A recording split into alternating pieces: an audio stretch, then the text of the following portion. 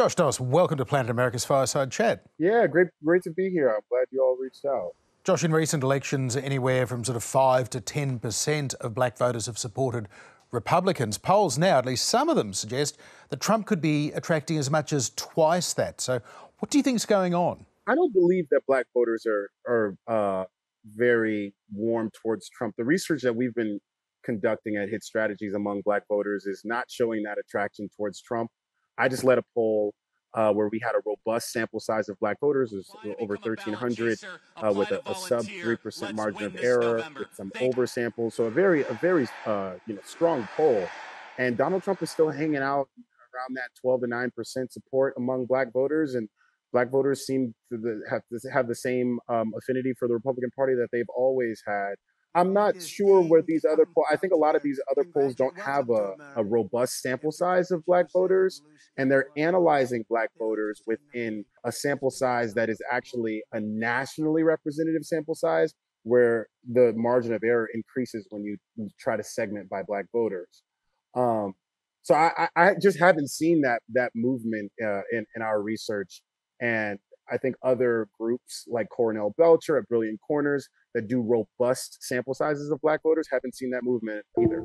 Josh, there's been speculation that a generation gap has opened up amongst black voters, where the young voters who have no memory of the civil rights era are more Republican curious. Have you seen any evidence of that in your research? I wouldn't. First of all, you're absolutely right in the generation gap.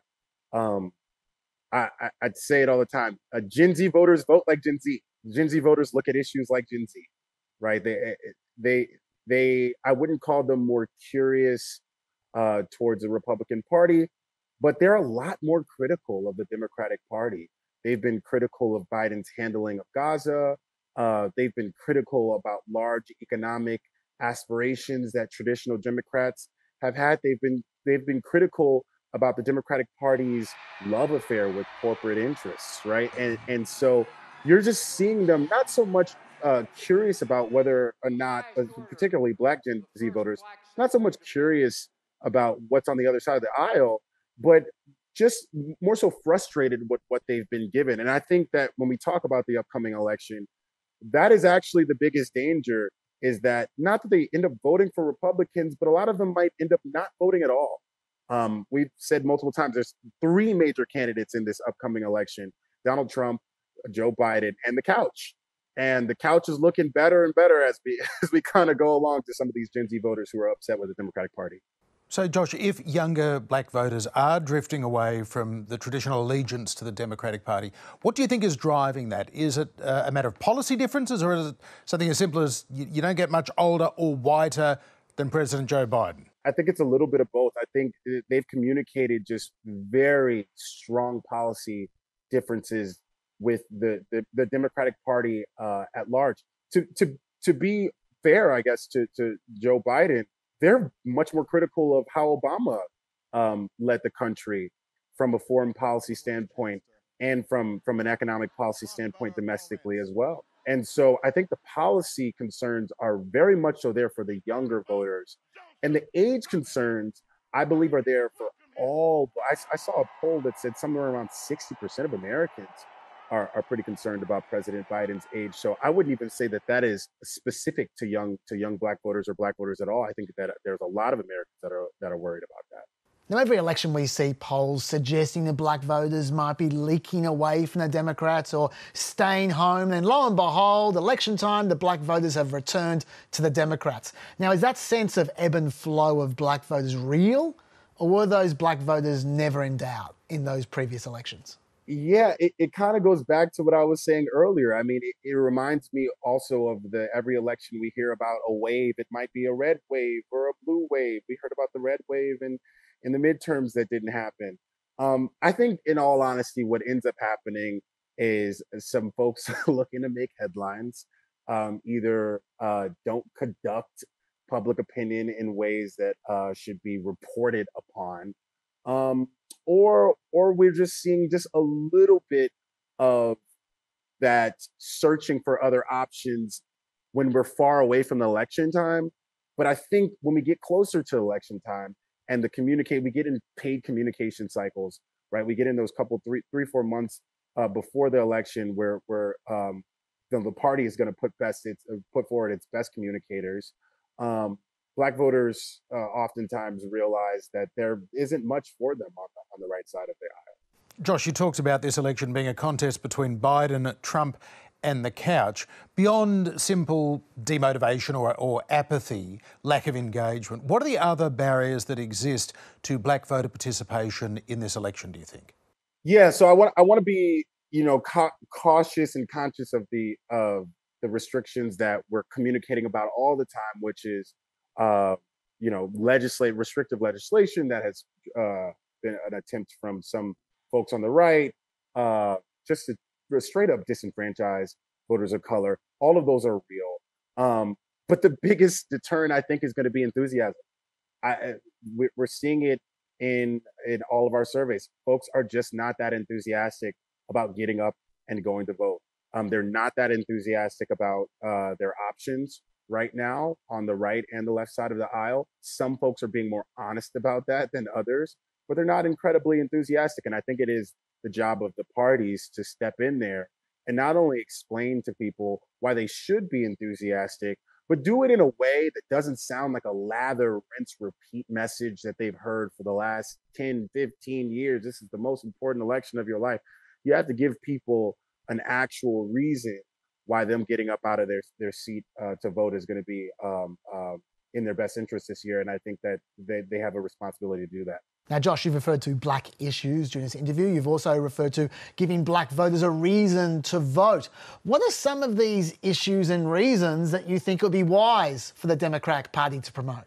There's the threat and then there's the promise, right? The truth is President Trump and his vision for America is fundamentally misaligned with a large portion of Black and brown people and young voters and women who seek to do things like keep autonomy over their bodies with their health care, if they're talking about terminating a pregnancy, relieving student loan debt, or even smaller things like lowering the price of prescription drugs, right? This is something that the Biden administration actually took on and gave Medicare the option to negotiate capped insulin at $35 a month for seniors, and is attempting to do that for all Americans, right? And these are just ideals that don't exist on the other side of the aisle. The biggest piece of economic legislation that we saw former President Trump get through was a tax cut and Jobs Act, of which the trickle down economics that was promised didn't come to fruition for everyday working Americans. So I think just a fundamentally different perspective of what America is and should be is something that they could definitely communicate on. I think an area that they maybe miss, folks, especially on the economic tip, is speaking about large macroeconomic gains that President Biden either has made or wants to make that just aren't as tangible to everyday voters, right? Communicating about things like gas and groceries and lowering costs for everyday Americans, even junk fees, things like buying tickets to a Taylor Swift or a Beyonce concert, right? Or a flight to another state to see your grandpa, right? How are Biden's economic policies going to impact things like that? I think is going to be an effective line of communication for him and the Democratic campaign moving forward. What do you make of former President Trump's attempted outreach to black voters, Josh? We've seen it for a number of months now with those rallies in South Bronx. He's also talked about maybe African-American Senator Tim Scott as his vice presidential running mate. He's certainly a key surrogate. Could he, as VP, make a difference when it comes to Trump's appeal to black voters? I struggle believing that it will add that adding Tim Scott to the ticket will add to Trump's appeal. One, Black Republicans are categorically unpopular among Black people, and oftentimes they are not elected by Black people. Tim Scott joins a long line of Black Republicans who often win elections by garnering a massive amount of support from white voters who are very ideologically misaligned with their Black neighbors. So there's like an electoral and oftentimes cultural separation that hurts Black Republicans' favorabilities. I can only imagine that that's true for Tim Scott as well. Secondly, Trump's coalition harbors some of the most measurably racist voters in America. Whether or not Trump is racist is an argument that folks can volley back and forth until the day ends. But what almost can't be argued is that racists think that he's racist. I remember doing work in 2016 around the presidential election, and I saw a stat that showed the counties that hosted a Trump rally saw like a 200% increase in hate crimes, right? So maybe that might not be 51% or more of Trump's voters, but I believe it's enough to piss off a portion of his base that he needs to win an election. And I think people can say anything that they want about Trump, but the man knows his base, and he knows the deep racial tensions that he stokes through his rhetoric. And I just don't believe that elevating a black man to that level of status could be beneficial for his base. Now, Josh, I've read a number of quotes and news reports about how black voters feel like they're being taken for granted by Democrats. Do you think that's true? Because it seems from my perspective that Democrats are acutely conscious of appealing to black voters. Yeah, I might stay away from the question of do I think it's true, because I'm a pollster and I get to read public opinion at a nationally representative level, and I can tell you that 57% of black women voters, we found out from a poll, believe that their vote is being taken for granted, including 73% of black Gen Z women that believe that their vote is being taken for granted. So that's a massive percentage. So look, I think that it can be certainly said that the Democratic Party, I have seen the efforts that they have made to not only be attuned to the priorities of black voters. Some of it is not, it's not landed, and they need to find a way to connect the intent with the actual results of making black and brown voters, for that matter, feel like their vote is not being taken advantage of. And Josh, what advice would you be giving President Biden right now if he is to shore up his support amongst African-American voters? Should he be deploying surrogates like Barack and Michelle Obama? Should he be looking at particular policy areas to focus on? What is your advice now? To be honest, he's going to do both, right? They're going to retool their perspective on policy. We've already seen them doing a little bit of that, and they're going to employ Barack Obama. And I think the Obama effect is powerful no matter where it is. I think President Obama is one of the best communicators in modern American politics that we've ever seen. I also think former President Trump is one as well. They do very different things, but they both have been effective.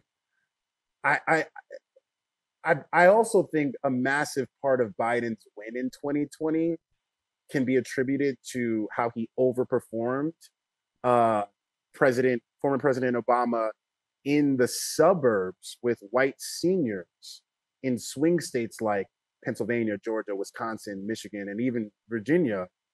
Will Obama's charm be as effective there? That's an instrumental part of Biden's base. Not so sure. Young voters, as we talked about older, young voters are much more critical of the Obama era than the younger voters when he first ran. And this is where some of Biden's bleeding is actually happening and might be detrimental in the election. Will his charm be as effective there? I'm not so sure. So look, I think some pissed off kids in Philly and Detroit and Michigan, and Milwaukee and Atlanta could be the difference maker here in an election. And I think it is notable that Obama's charm might be a little bit less effective in some of those areas that Biden, I think, will need the most help. So I'm not saying it's a lost cause, but I do think that it'll be interesting to watch moving forward if Obama's charm will actually be positioned where it needs to be to help President Biden get another term. Joshua Doss, thanks for your time this week. We appreciate you having a fireside chat. Thanks, y'all. Appreciate you.